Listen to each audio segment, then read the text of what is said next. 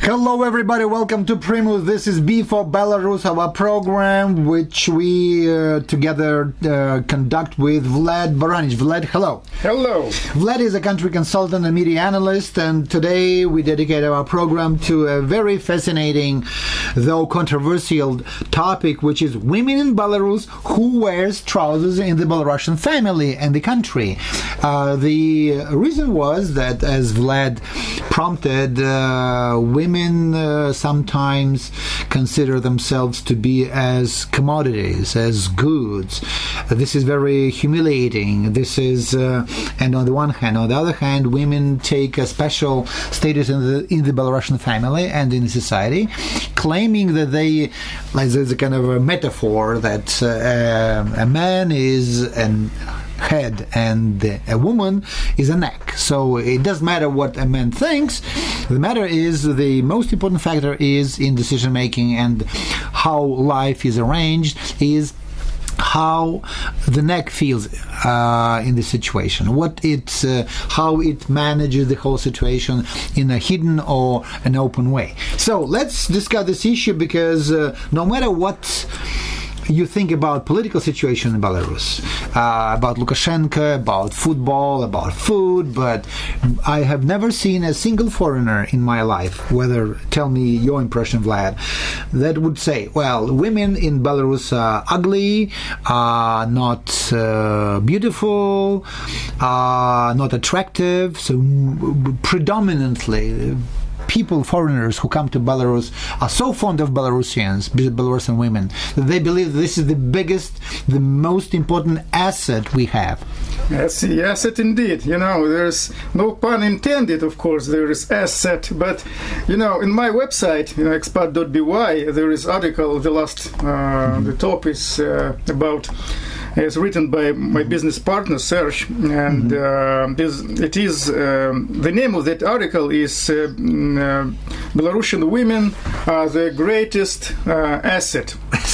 Because it's really so. There's article about that men from abroad coming to Belarus to marry Belarusian women. Yep.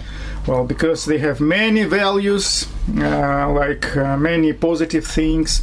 Of course, the first thing you said, nobody says they are ugly because they're astoundingly beautiful. Very beautiful. Very beautiful. And I remember one point, a British professor came to Minsk somewhere in the beginning of the 2000s, and he was taking pictures by stealth. I said, what are you doing? I'm taking pictures because every second woman deserves to be a model. And I would like to have these pictures because I've never seen such a thing in my life. That's what he said. Actually, should be noted that not women, it's mostly young girls or young women, because they somehow wither like flowers. They're astoundingly beautiful when they flower, when they blossom. Then, well, that's just because maybe society, maybe culture, they somehow wither away. But in the beginning of your introduction, we should have said a little disclaimer that we're here two male chauvinists discussing this sensitive, because we should have not been blamed by women that we discuss this. But actually, we are two men discussing this question, and it's normal. I think that we take this approach as observers, because every time you talk to foreigners, they in the beginning of the conversation or somewhere in between say, well, but by the way, I heard that Belarusian women are so beautiful that all my friends, colleagues advise me to come to Belarus to admire them. Again, would be nice to hear a female opinion about that, but well, here we are. It's our show, so we talk about this together.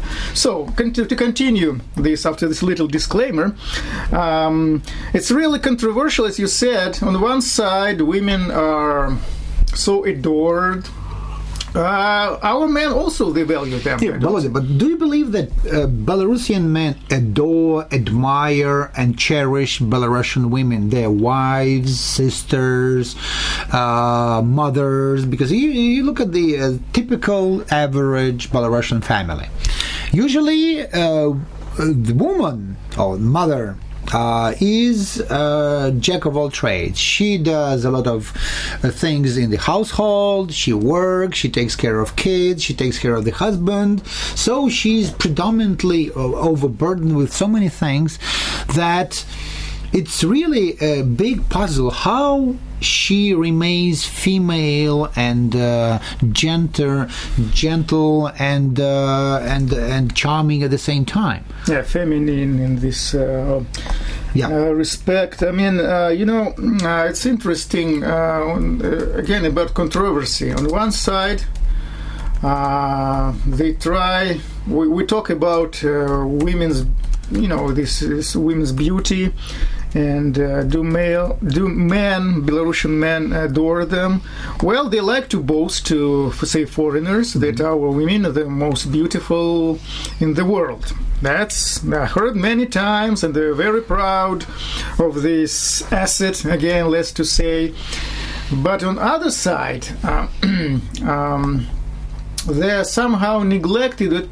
Again, this thing is inherent not to Belarus only, but post, let's say, to Russia as well, to post-Soviet countries, which even I think in Baltic countries where they have the same heritage of the Soviet Union, cultural heritage. Polish ladies, Ukrainian, yes, Russian. We have something that is there was once I read the article. Now there are many of them. It is called, and they they show with facts that in Soviet Union and in post-Soviet countries, we in fact had matriarchate. So it's just like power of women, unspoken, maybe hidden shadow power, but again, it's matriarchate. Men are everywhere on the front. I mean, in the as presidents, as prime ministers. Matriarchy. Yes, matriarchy. So it's. No, but it's interesting cultural phenomena. Because right. So let's consider that from the perspective of the culture. So on the level of the family, right? So men were supposed to be bread bringers, so they earners. They should earn the living. At the same time, as we see in the Soviet Union, women also worked, and in many cases they earned more money. They worked harder, and they made careers. I couldn't say that. There was kind of a glass ceiling for women in the Soviet Union. At the same time, they were paid less. Even now, women on the same kind of job position, they're paid about 25% less than men. So this male chauvinism still prevails.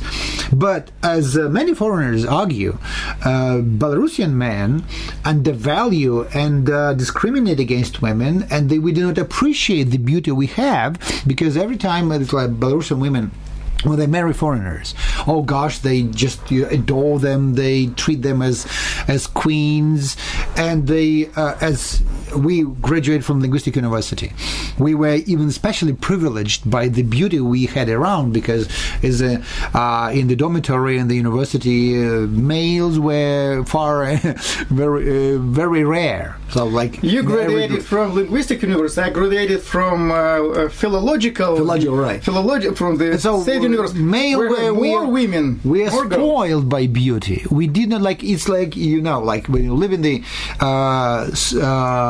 lake or sea side, right? And so you eat caviar every day. So you're sick and tired of caviar. Something like it's that. Like then you're okay. So the girls are beautiful. Yeah, they're beautiful. So what? Come in natural way. We're in the forest, and so we don't.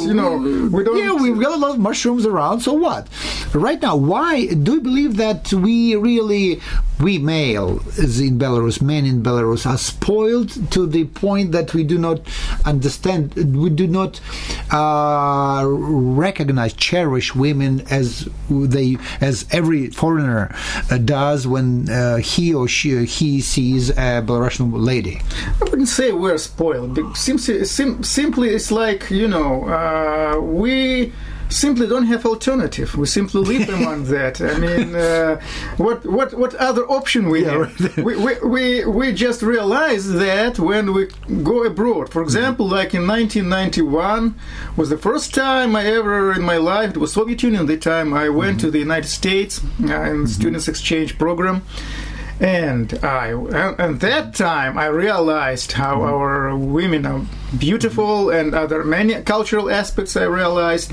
So that's now the world is more open. So our men, they watch TV or the internet. Now they can compare what kind of women in other countries. But again, if you watch TV on something like internet, everywhere they show the glamour part, let's say, of the picture, something more beautiful part. But again.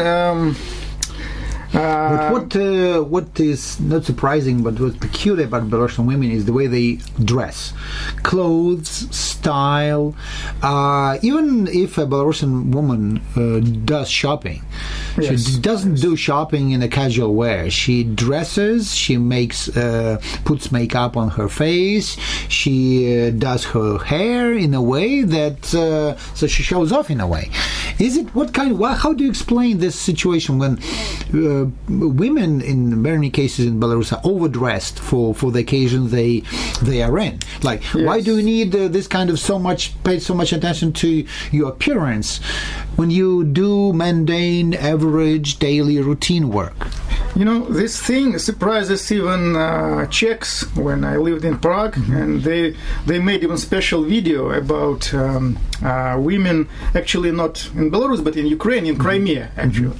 And but it was inherent, they say, to the former Soviet Union, all these countries now independent. And you didn't mention that they always on high heels. For example, if they say in Prague, they say if you see women on high heels on Prague streets, they are either Russian or Belarusian or horse. Yes, and that actually documentary which they made, it was about high heels. Why women wear this. This is beautiful. It's every day. Every day. You're right. They only not only run. They just don't use them as sneakers, just as shoes for sports. But like in the United States, I was very much surprised to see that women in everyday life, no matter how they dressed for business, it's convenient. They walk on streets in sneakers. Sneakers, right? And here, you mentioned in the beginning that women here, they consider themselves, due to culture, they consider themselves as item for sale. It's like they have to present her as item for sale, sell herself to. Not necessarily to men. I asked women about that. I asked my wife, and they say that this is how they compete. It's how not they only see the for world. men. They say it's for us. It's to make us more. It's kind of a self-esteem. This is the way they boost their self-esteem in the situation when there are few things to express themselves in a different way. Because if they dedicate energy and attention to work, or to career, or to whatever area, that's one thing. But when you pay so much attention to your appearance, so you have to buy some stuff, right? So it's makeup stuff, creams, clothes. You dedicate so much time to the thing that we men, I personally, ignore. But that's really, the result is astounding, as you said. The result is great. I love it. I love what I see. But again, it's a kind of free commodity for us. So this is the beauty. It's like you go to the forest, you enjoy the forest. This is a natural forest. Nobody planted it. But as a side effect, is like a picturesque scenery, landscape around. Well, it's a side effect indeed, because it's, again, one of the, I don't know, maybe bad features of the former Soviet culture. What's to what we're talking about again? If some woman would be listening to it, I think somebody would be offended, because two male chauvinists, they talk about women as item for sale. But here we talk about male from the male perspective, and that's the fact is that, for example, I have some statistics since I work with tourists with aliens coming here, and as country consultant, and a lot of men, especially from Germany, from Italy, other countries, U.S. is not as presented now, but mostly from Europe and from Turkey. And from Arab countries, they come here for bride hunt, let's say. They, find... and they value our girls, our women, as their lifelong partners. So they, at the same time, so they're beautiful. At the same time, they know how to manage a household, how to cook, how to bring up kids, how to take care of their husbands. So they're they're universal. So the question is, why are so few foreigners in Belarus if they know how hot, how appealing, attractive Belarusian women are? Because we have people who are they don't know much about it. So many people in the United States, they don't make a difference between Ukrainians, Belarusians, Russians, or Poles even. And so they say, okay, we come here, and most of the men come here not just to look for a bride or a wife, they're just for sex. Yes, that's correct. And in this respect, they are more affordable than European women.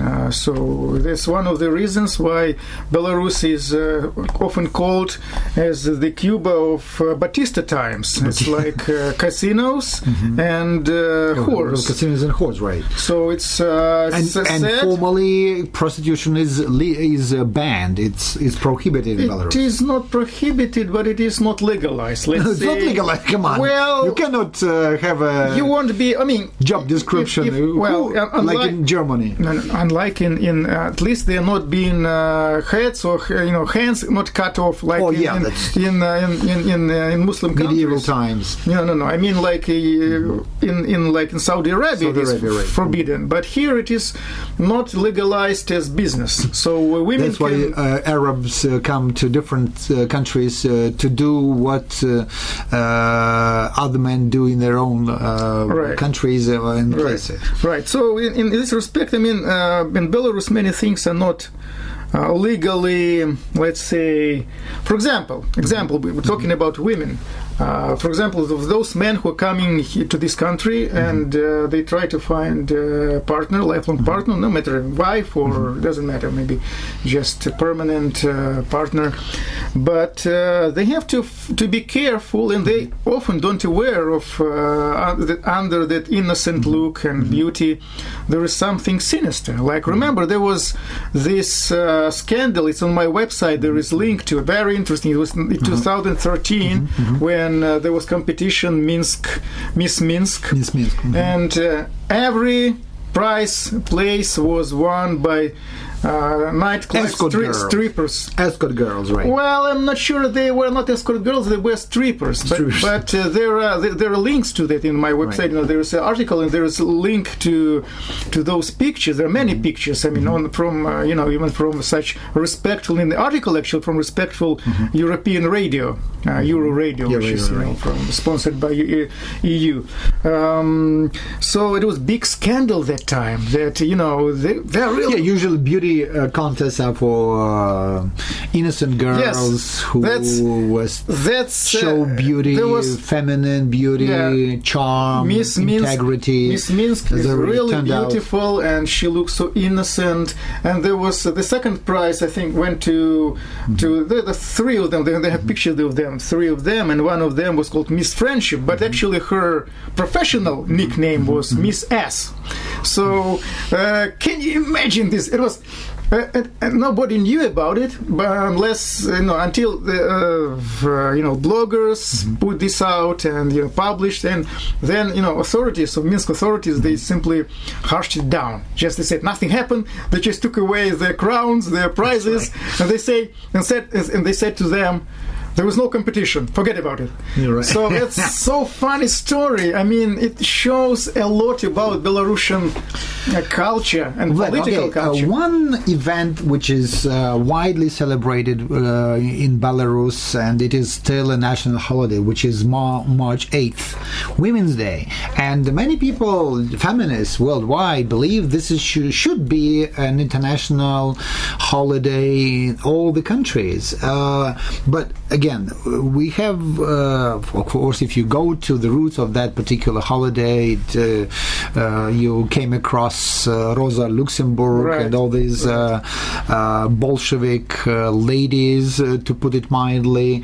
But at the same time, if you do not congratulate women on the 8th of March, being a man, right, the probability of you being criticized or even excommunicated is quite high. Why is it that women themselves believe this is an important holiday for them instead of demanding this kind of treatment every day? Again, as I say, old habits die hard. For all this Soviet propaganda, they created this. I don't know, say myth, or it's kind of semi-religious holiday, and actually it is day off in Belarus and probably in Russia. I don't know. It used to be in Soviet time all over these countries. And you say, in this respect, I'm more feminist than some women are, because in my family, I nobody. I don't, congratulate no my mother, no my wife. So this is not a holiday for you. For me, it's just kind of forbidden item. It's like, just to say no, it's just nothing. And they know that I never celebrate, and it is they celebrate maybe somewhere hidden from me. But because my wife, so you do not bring your wife flowers. Nope. Okay. Actually, I never bring my wife flowers. I prefer some sweets, something you can also take part in. No, this is irrational, but this is I do that on a regular basis because this is the way I bring up my kids, to show respect to the mother and to women in general.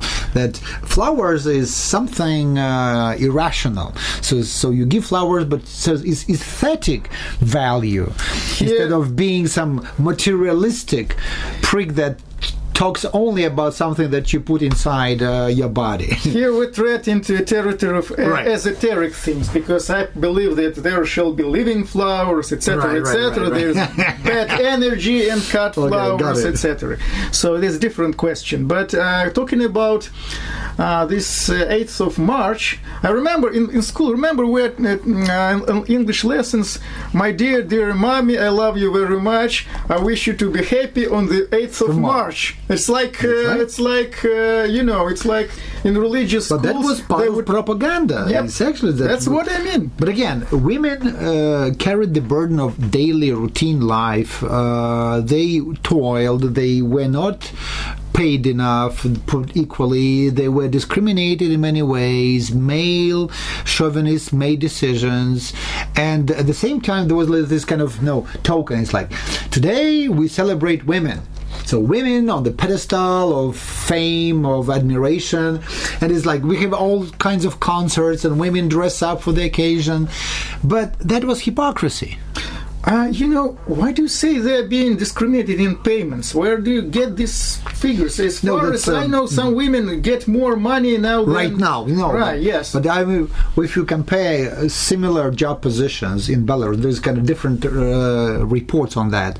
And according to the organizations that monitor that, they say that like male and female on the same job position, usually women are underpaid. And that's why... Strange, because we have, like, if it is a state service or state enterprise. Yeah, it's they one have thing. Fixed salaries, fixed tariffs on this, they call it.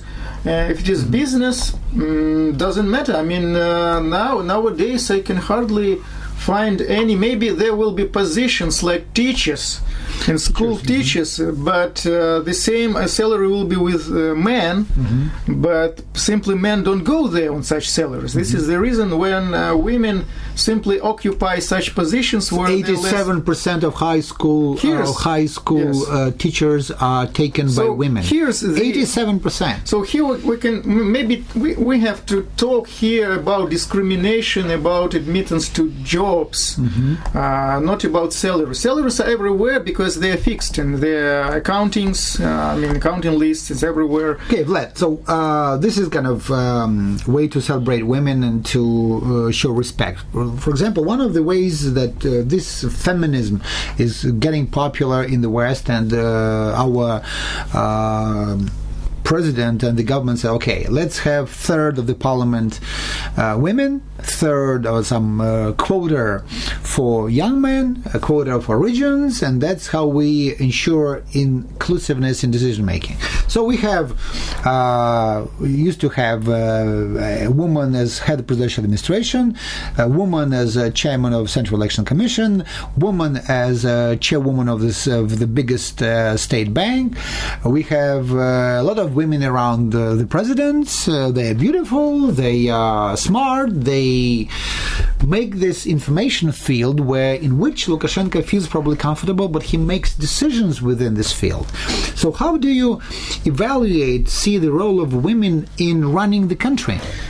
Well, first of all, let's divide two things: Lukashenko and his, his female employees, and the rest of the country. Probably, I think the reason that women are around Lukashenko in such positions, probably he feels like, remember with Gaddafi, his best friend at the time, when his best bodyguards were women, these tough women, and so probably Lukashenko feels that these women are more faithful. They won't betray him, and that's one of the features. They don't have political ambition. Yes, and that's how I think. I personally believe this is the reason. Again, he appointed 20-year-old Miss Belarus to the parliament. Right. This is the combination of many factors. First, she's young, she's beautiful, and now she's a member of the parliament. Yeah, well, that's again, you can explain it. He simply, when he goes to the parliament and he sees these ugly faces, at least he can put his eye on something, fix his eye, and feel comfortable. There is such nice girl there. She's really beautiful. Do you believe that Lukashenko humiliated women by doing that, or he praised them and he awarded them for the role of women in the society? Because many women see that as a humiliation. Okay. No, at neither of those, because I said that he pursues his own agenda. He feels comfortable with that, and nobody cares. And he doesn't care what other people think about it. So it's his own taste, let's say. It doesn't matter. As for other, as I say, generally society is conservative. And we don't have this feminist movement as in the West. In many aspects, there's like many other female rights, or say gay rights, or some other rights of like political rights. That's why when we last year, 2019, the word of the year was "they," referring to an entity that has not decided on his gender yet. They. Oh yes, yes. So if you talk to an average woman or man in Belarus, they would just laugh. One of the good features in Belarus were for foreigners who come here and they find who know a little bit of culture, of language especially. They adore and they're really excited about political incorrectness in Belarus, because in fact it turns out that Belarus is more free in terms of speech than in any most free country in the West. That the political correctness killed a lot of discussion there. While we can talk about these things, sometimes I can really see. I wish I had this trade-off, because we cannot discuss very many important political, civil society, legal issues about the participation in the running the country, while we can do that on religious, gender, ecological issues, and this is vice versa in the West. Yeah, that's strange. Well, that's because Belarus is this, how to call it, this reservation of the old Soviet style, of old Soviet culture, closed. In fact, it's closed societies. Yet, of course, we have internet, etc. But on the mainstream, on the level of the government, of the legal system, it is very closed. Well, do you believe that Belarusians, if they had a free choice, would elect a woman president, or is it still the country that where women are not seen as state persons, state people, experienced enough to run a country or run a big major company? Well, it's one of the heroes of the Terminator. He said the probability is 10%. You know, it's like this Terminator said. Even America has never elected a woman president yet. Yes, to say nothing about Belarus.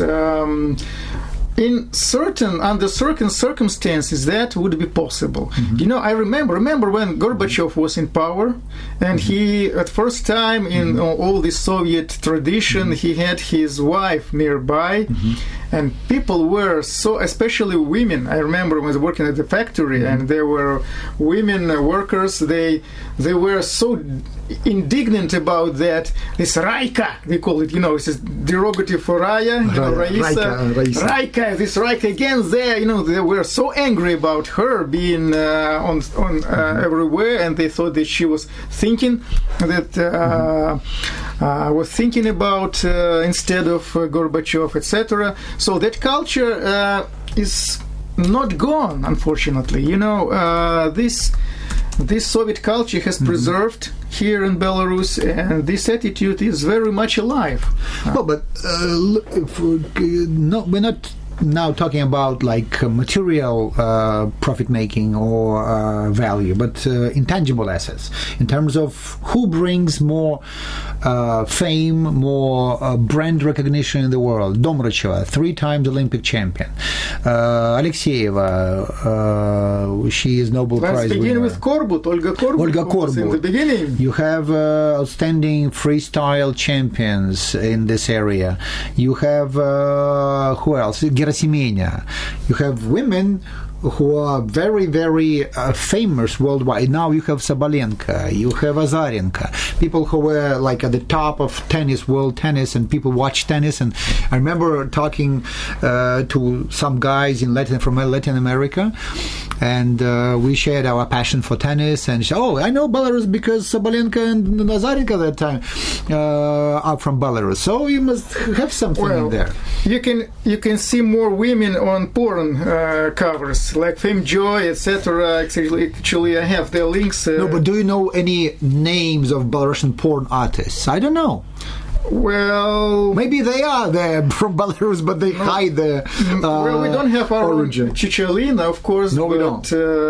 Probably this all in the future. I don't know. No, but now we have the situation when in sports, women are very good at bringing value to the brand of the country and our society. Right? We have literature, a lot of outstanding women. We have artists.